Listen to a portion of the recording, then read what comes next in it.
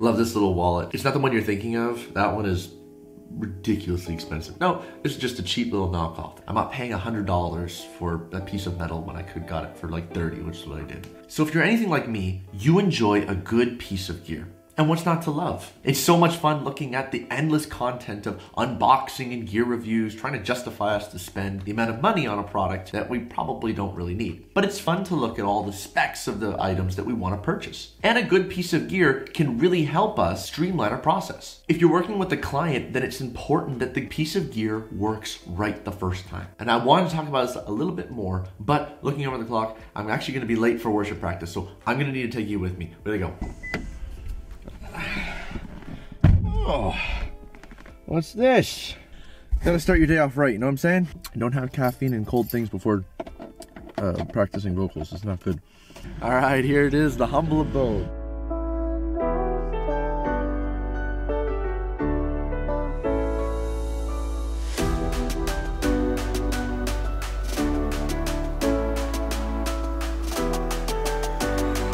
All right, and then we go.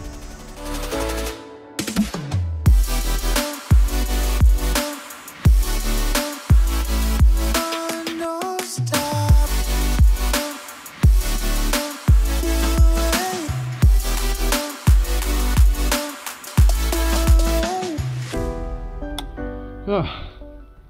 All right, that's a little bit better, eh? So this is it. This is my church. Let me guys know. Comment down below. Your church bigger than mine? Just wanted to know.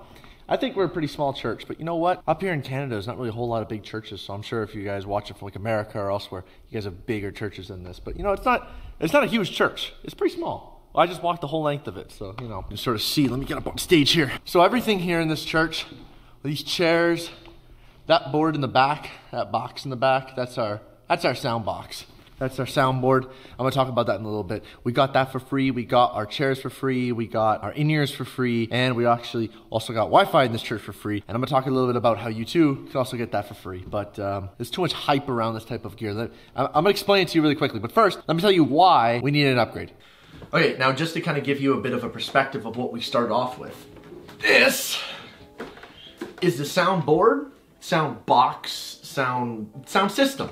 This is the sound system that we first had when I first came to this church. And you know, it's a Yamaha, it works. It's got EQs, it's got phantom power, it's got 8 different mic inputs, and the last 2 can be stereo. But the problem with this is that even though it has 8 mic inputs, it really only has about 5 or so, because the last few were broken. So we only had about 5 channels.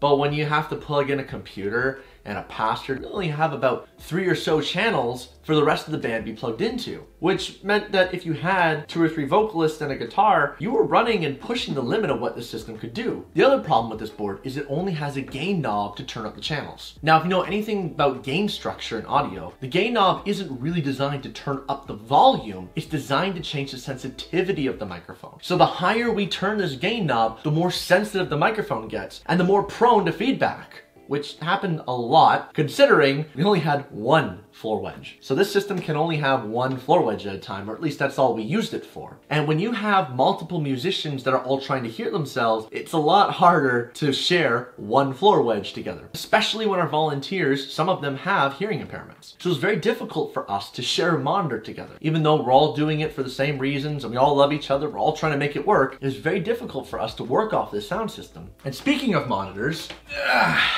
this was the monitor that we had up on stage for a while. This massive wedge.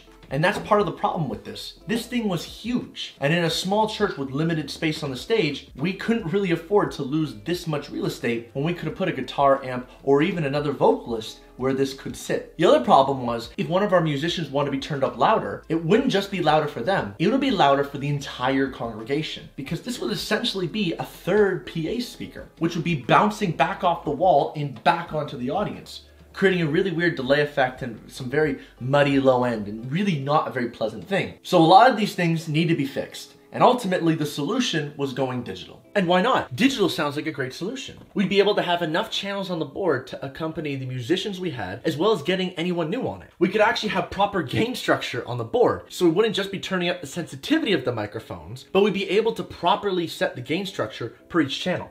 We could route the channels accordingly and have multiple monitors as well as possible in-ear solutions. As well as getting rid of those monitors means that we can get rid of those big bulky units up on stage. It sort of sounds like a win-win. Now, it's just one problem. Digital soundboards are really expensive. See, for a small church like us, there was no way that we would have it in our budget to actually have a soundboard of that nature. That was reserved for bigger churches with larger budgets. They're the ones that could have the fancy soundboards, the nice in-ear monitors, and things that would be useful for the congregation and streamline the service. For us little guys, we just had to hope and pray and dream that maybe one day we also could have that type of technology.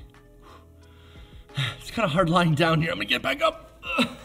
And for a long time, that's all I had to do, was just dream about the day that we'd be able to have a really nice sound system or in-ear monitors, knowing that there'd be no way we'd be able to get it.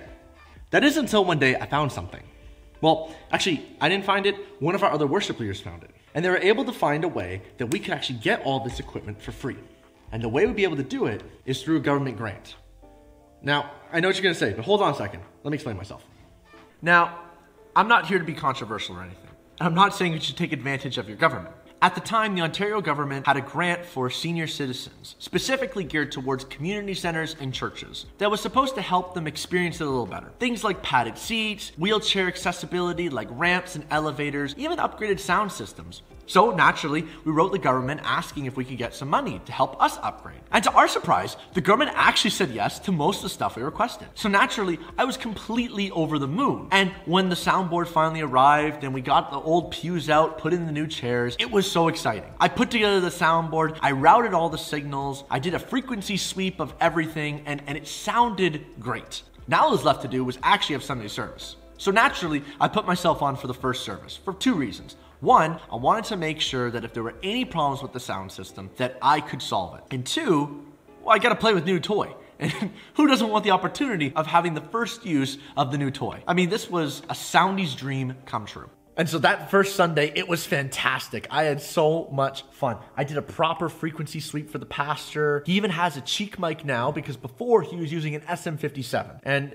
for some reason, pastors just don't like to hold that microphone properly. It's a dynamic microphone, which means you're supposed to hold it about 2 fingers width away from your mouth. But every pastor I've ever seen holds it all the way down to the belly button. And for some reason, that's just where the arm naturally wants to go, because I guess they get tired holding it up. But it is a nightmare trying to properly gain structure them so that they can be heard in the congregation without having them ring out in the room and cause feedback. Luckily, we didn't have any problems with that. For the band, I even used some compression, played with some reverb, and I was having so much fun on the system. Finally, the closing song happened and we had some background music, so I slowly faded it up, and as it came to an end, I faded it back down. And it was such a successful Sunday. And at the end of it, one of our older congregant members comes up to me and she goes, "Wow, that was amazing. I was actually able to hear the pastor speak for the first time in a long time."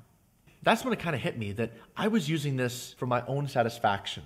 It was a toy to me, and it really just kind of hit home for me. This was really nice, but I had totally missed the purpose of us buying it. I had totally missed the purpose of what we even said we were going to use it for. And that sounds weird because, of course, the government grant was supposed to help these people, and it did. The money went towards helping these people. But my idea was it was a new toy for me to play with. It was a toy, not a tool. Check, check, check, check 1, check 2. And see, that's kind of the problem. When I look on YouTube, all I sort of see it as is toys. You have to have the nicest things. You have to have the nicest soundboards, the best in-ear monitors, the best cameras, the best pedal board, the best microphones. If you don't have the best, what are you even doing? Now, as somebody that has good production stuff, I can tell you, yes, it's great, it's awesome, but it's not that necessary. And I think that mentality that we fall into of consumerism is far more dangerous than not having good production. Now, don't get me wrong, I still love gear reviews. So I'm not trying to throw any shade towards YouTuber that makes gear reviews and unboxing videos. They do the best of their abilities, and a lot of them actually do a pretty good job. It's just, there's so much consumerism in production, and especially when it comes to the church, that it just gets frustrating after a while. The point of good gear is not that you get nice gear. The point of good gear is that it serves a purpose in helping the production. Like, My soundboard has 32 channels in it. It's great. I love it. But we're never going to use 32 channels. That's ridiculous. We're in such a small church, we'd be lucky if we ever used 10 channels. If you have to upgrade, do what we did. First of all, fix things that are broken. In our case, our sound box, soundboard, sound system, it was broken. We had to get a new board that would accompany more channels. And so fix what's broken first. The next thing you should do is fix what would have a high impact on your audience or congregation. That's fix something that the audience and congregation will actually notice. Whether your sound quality will be dramatically improved, whether it's having soft, cushiony seats that people will actually be able to sit down for an hour and a half and pay attention to what's going on. Something that has a high impact on the audience, fix that first. And then finally, you can splurge on the more fancy things. The things that are fun to you, but don't have a really high reward. These are the fun things that we often dream about way too much, but in reality, we probably don't need to think about that. But we should really get away with this consumeristic attitude and bring in what do we need? Because you don't always need the latest and greatest technology. Sometimes you just need what works. And I feel that a lot of kids growing up watching this content won't actually understand that. They won't know how to properly set up lights or cameras or gain stages or things like that. And instead, all they're gonna know is what's a better light than this? Is this microphone better than this one? We're not teaching about production anymore. We're teaching about the best and latest gear to buy. And what's more important than learning about gear you don't have is learning about the gear you do have. It's more important to learn how to use the gear you already have to the best of its ability so that you don't have to always ogle over getting the best equipment. You can find workarounds. You can find things that'll get the job done. In fact, I have a whole lighting and camera tutorial that teaches you how to turn any camera to look like Hollywood and to use lighting to really accent it and bring out the quality of your camera. So if you're interested in any of that, they're down in the description box below. You guys can go check that out. But the point is, those techniques can be used on any piece of equipment. What I tell you in that video, any camera will work with it. Any lighting will work with that. These are techniques that we have to learn and push forward on. We don't just have to know what's the best microphone, what's the best camera, what's the best soundboard. We have to know what is good for us. And is it necessary to do those upgrades? Because we'll find the time was probably don't. We have to get rid of this pro-consumerist reality because otherwise we're gonna get people that all they care about is toys and not tools. And they're gonna fall into the same trap that I did. That's it. I'm getting off my high horse. The band's coming in soon, so I have to make sure that I have everything all set up for them. Otherwise, I'd love to hear about what your churches are like, what's your experience in production, down in the comment box. Don't forget to comment, like, share this video to all your friends. Thank you guys so much for watching. I'll see you later.